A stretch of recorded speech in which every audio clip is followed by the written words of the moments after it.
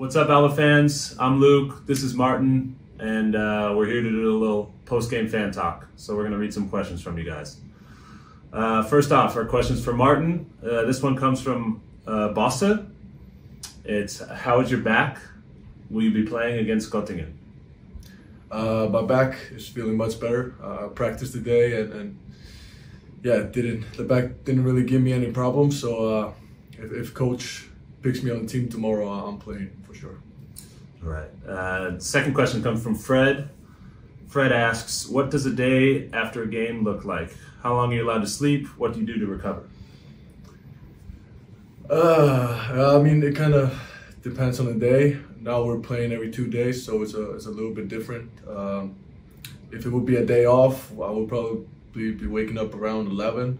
But now we usually have breakfast at what, 10:30? Yeah, something around that. And what was the other question? What do I usually do? What do you do to recover? I get treatment. Usually, if I'm in Berlin, I'll take a ice bath at our practice facility.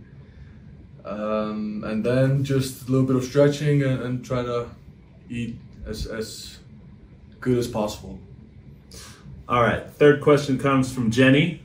Jenny asks, how does it feel if a teammate refuses to take the last shot and therefore doesn't have to buy some donuts? And second part is, will donuts be on Luke for the triple-double?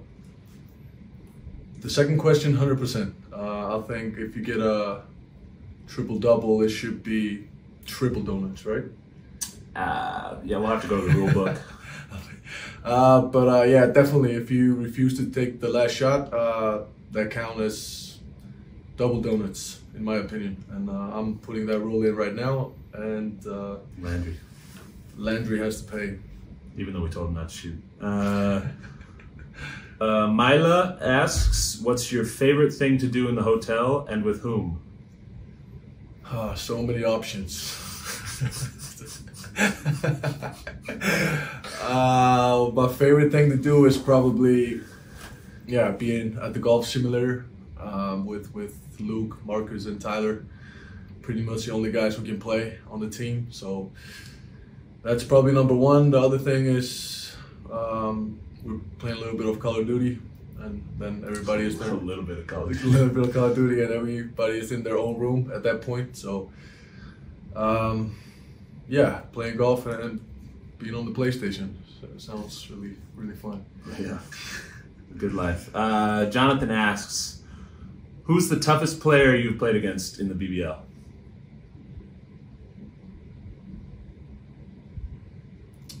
Not on ALBA Berlin. Not on ALBA.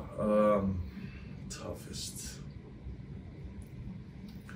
I mean, just looking at the results, and I would say probably last year, Jedovic in the finals. He was guarding me and I was guarding him, and he gave me a lot of problems. Other than that, Maldo Low is good. Braden Hobbs. Mahabasic, even though I don't guard him a lot, but those are the first names that come up to my head. Okay, what do you miss most? This is from Jens. What do you miss most about Berlin and Iceland right now while in this hotel? Of course, what I miss most is my wife and my son. That's number 1, 2, and 3. From Berlin, probably just being able to go outside and go to Prince or Transit or somewhere nice to eat. Also going to Pankau golfing in the nice weather. From Iceland, basically just friends and family, and of course, I would love to have some of the food there or candy or something, but nothing that's really, All right. And the last question is from Paula. Who do you think has good chances to become tournament MVP? One of the guys sitting in this room right now, and it's not me. So you can take a guess. No, by far, Luke Sikma at the moment, no doubt. you gotta win something first. True. All right, that's it. Now we're flipping roles here. All right, ready? Let's rock. First question is from Seth. Congratulations for becoming the first ALBA player that achieved a triple-double in the BBL. Did your teammates already come up with a triple-double duty, or was that your first triple-double as a pro? Thank you, first off. That was actually my first triple-double ever. I've been close quite a few times, but luckily they gave me that extra rebound after the game, and I was able to get one. But I think the duty's just got to be donuts. That's kind of the basis for what, if anyone accomplishes something on the team. So I think I got to add my name to the list and bring some donuts here soon. You'll be playing the NBA. It will be triple-double every game, I guess. A little bit harder here in Europe. Yeah. Next question is from Philip. Do you feel an increase of interest for this tournament from the outside compared to the last few years? I think that's a great question. It's kind of hard to tell just because, we're in the bubble and you're not really talking to people on the street, or maybe you can tell a little bit on social media, but I think more than anything, we're the first league to start back up. So I think there's a lot of interest from, leagues who could potentially start back up, including the NBA, and people are keeping an eye on us and how this tournament goes. And obviously so far it's gone great, but I think there could definitely be some extra interest. Next question is from Christopher. First of all, great game, Luke. What do you think about the quarterfinal against Göttingen? What is your plan against them? I wish you guys good luck, and I believe in you. Thank you, Christopher. It's going to be a tough quarterfinal. In a 2-game aggregate series like this, anything can happen. But you know that if you get 2 wins, the 2 games, you're going to move on to the next round. So really, we're focused on just trying to win that first game. Göttingen's a tough team. I really like how they play, and we have maximum respect for them, but we're mostly going to focus on ourselves and try and play our best game and play better than the last game, and that's kind of always our goal, and be comfortable with the result. I mean, Bennett probably knows all our plays anyway. Yeah, we've got to keep Bennett in check too. Next question is from Martin. Do you see a change in the acceptance of this tournament within the foreign players? Yeah, I think so. I know there was skepticism, not only by foreign players, but I think including a lot of the German players as well. I think when we first heard that they were going to try and finish out the season, there's a lot of skepticism. But I think as time went on and we saw all the protocols and all the measures that the league was taking to ensure our safety, I think, those quickly faded away. And I think the biggest concern coming into this was, in terms of physical injury, kind of only getting a couple weeks to prepare and heading into, 2-3 games a week after coming off a 2-month stop basically was, definitely a worry of a lot of the players. But, I think, almost 2 weeks into this, we've seen that it's gone really well, and luckily there's been no big injuries, and guys are out there competing, and it's pretty good basketball, all things considered. So I think everyone's happy with where we're at. Question from Julia.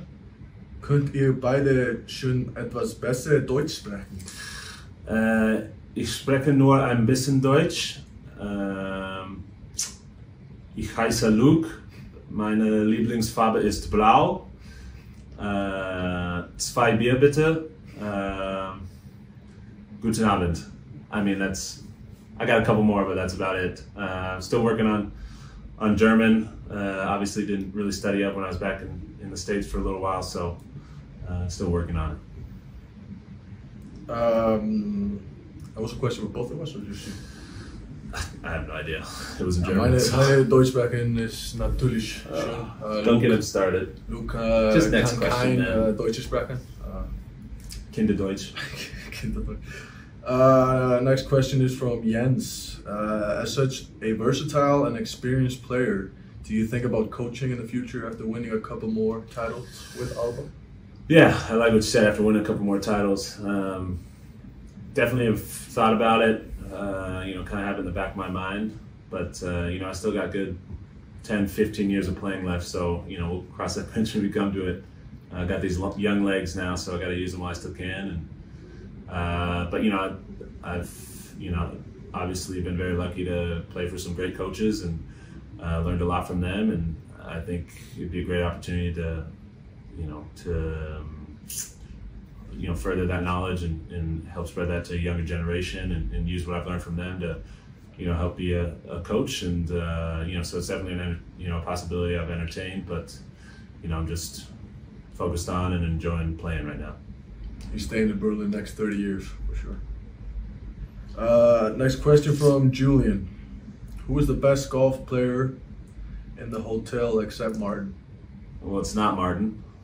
I know you just added that piece in, but, you know, we got 4 guys that, you know, we always get our little personal Ryder Cup going and some good competition, but I think right now it's got to be Marcus Ericsson.